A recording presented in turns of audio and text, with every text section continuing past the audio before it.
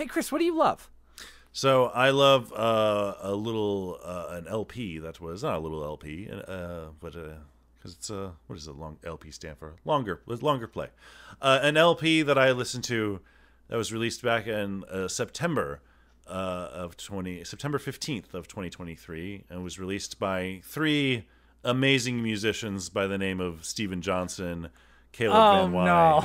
and Isaac Leggett. I love the album Friends from School, the aptly titled Friends from School by the band School Friends, a band that Isaac... I really actually didn't realize that's what you were doing. Shit.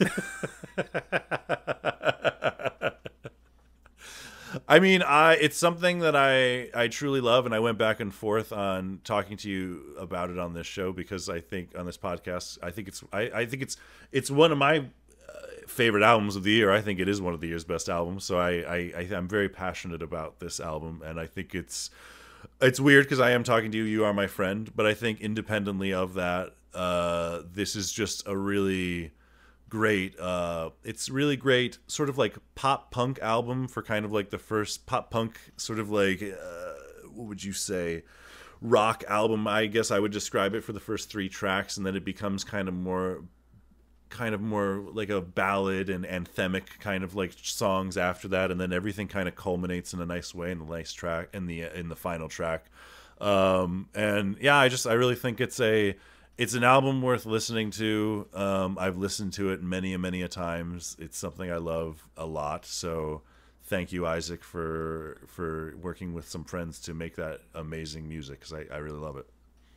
Oh, thanks, man. That actually means a whole lot. I was not okay. Well, yeah, thank you. Yeah, that's the coolest. My band School Friends put out an album, a couple months ago at this point, and it took us. Yeah. We worked on it forever because we just, only had so much time and kept wanting to just like rehearse and play music and get loud and not finish editing shit and recording stuff. And, but it was really nice. And we're going over some new material now and planning to record the next one soon, hopefully. Cool. But yeah, it's called Friends from School, and it was a lot of fun, and, it's cool. Thank you. I think that it shows that you guys put in a lot of work. I'll shout out just two tracks. I'm going to shout out Thread, because Thread I think it's my favorite song on the album, just because I'm pretty sure you guys use a rain stick in the opening and closing, and I love any song that uses a rain stick, so that was pretty epic. And Hells yeah. I think if anyone is interested in listening to School Friends, you might be going like, look at these guys jerking each other off right now. If anyone is interested in listening to School Friends, true. I think they're a great band. I will suggest one song to start with, which is Congratulations. And I suggest that song because I think in the future it's going to be seen as an all-timer. I think that it's a very beautifully constructed song that is something that leaves you with an invigorated feeling at the end of it, while it still kind of deals with a conflicted feeling associated with the word congratulations, the feeling of kind of like change and the bittersweet feelings of change, but also a feeling of growth and moving forward. And it's a really cool song that I love. And if you were interested in listening to the album, start with that song, and then I think you'll listen to the rest.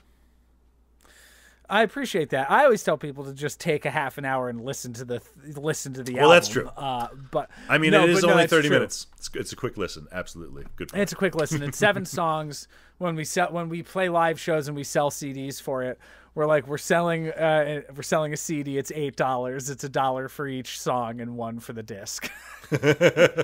Are you guys ever considering a vinyl, or would that be just too much to kind of? Oh, it'd be way too much fucking money. Okay, and like the mix that. Hopefully, the next thing that we record is gonna. We learned a lot in the recording process of this one, so hopefully the next one's gonna be a little bit more dynamic and a little better realized in like the sonics and the acoustics of it. Oh my god! So we'll have to like, get there. In the words of Batman Forever, it's going to be fucking joy-gasmic, because it already seemed that way to me before. But that word felt so out of place in Batman Forever. Him saying joy-gasm. That was one of those things where I was just like, Like what the fuck is that doing here? Like I don't remember causing any sort of turmoil for me in the past, so it's not like it's actually a problem for children. But I was like, what the fuck is happening? I almost pitched you Joygasm for like we're asking our Joygasm audience to pick your take. Joygasmic? Yeah, Jesus. No, thank you.